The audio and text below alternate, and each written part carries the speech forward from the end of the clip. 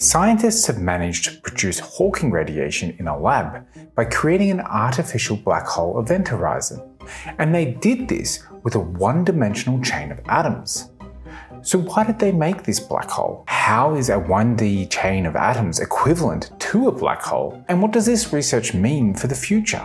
Let's discuss it. Before we discuss how they made a black hole, we should discuss what a black hole is in this context.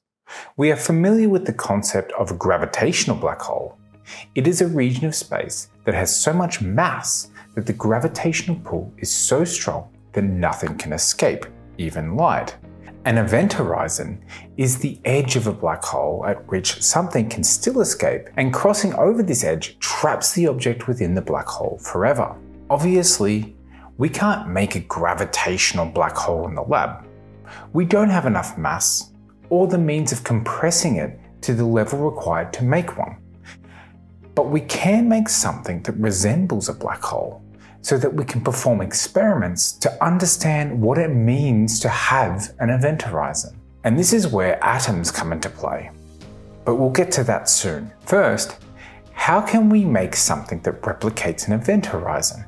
Well, once we recognize that an event horizon is an information boundary, we can see that there might be many ways in which we can replicate this. But what do I mean by this? Well, to make a black hole event horizon, we will get into the other types soon, you need to have a boundary that can send information in, but it can't get information out of. Now, this can't just be because of a lack of will.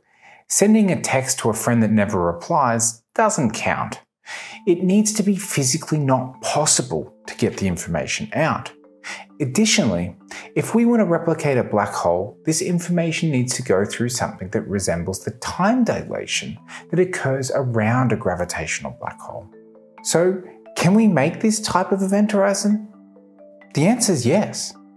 But before we get into the latest black hole version, let's talk about a result from 2008 where scientists made a white hole. If you're not sure what a white hole is, it's the opposite of a black hole. Information can come out of a white hole, but nothing can go into it. Scientists made a white hole using nothing but a laser and an optical fiber.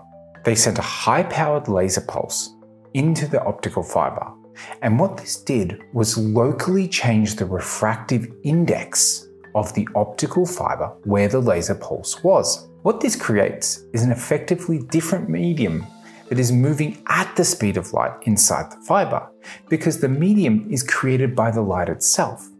They then send another light pulse in after the first one, where the second light pulse has a different wavelength and is a faster group velocity due to some clever engineering of the optical fiber. When the second pulse catches up, it's blue shifted from the changing refractive index, ultimately modifying the second pulse so that it slows down to match the group velocity of the initial pulse. Thus, the high-powered laser pulse produces a white hole event horizon, where light can approach it but is slowed down such that it can never pass it. It may seem somewhat different to the idea of a white hole that you might have in your head, but it does match many of the predictions you can place on a gravitational white hole. Now let's get back to the black hole.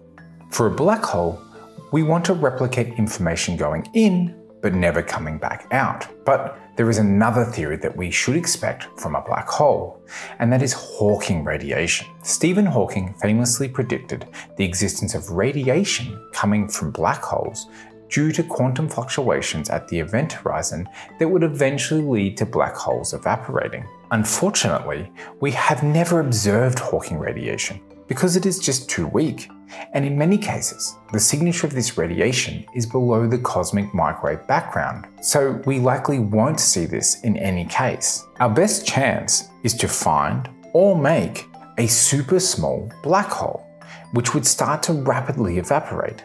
Or we just make a non-gravitational black hole and study that instead.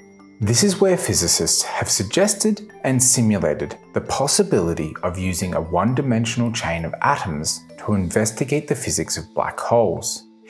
Here they take ultra-cold atoms, which we have unbelievable control over, and have electrons propagate along this one-dimensional chain.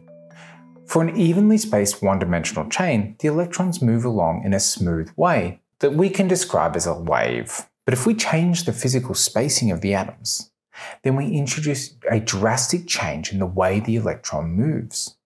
By gradually increasing the gap between the atoms, the electron wave function becomes longer and longer, replicating the redshifting of light near an event horizon of a black hole. Now, because these are atoms, we can form this event horizon and then remove it.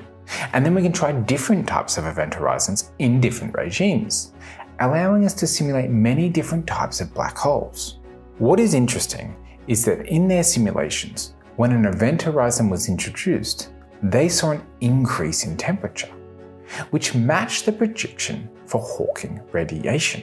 Now, of course, this is very preliminary. We will have to wait for experiments. And there will be many questions about if a 1D event horizon can match the physics in 3 dimensions at all. After all, in condensed matter, we see a lot of differences between 3D and 2D materials. Either way, this is very exciting research that might answer fundamental questions we have about the universe. Another open question we have is what makes up a proton? Check out this video because it turns out that we are still discovering more about what actually makes up a proton.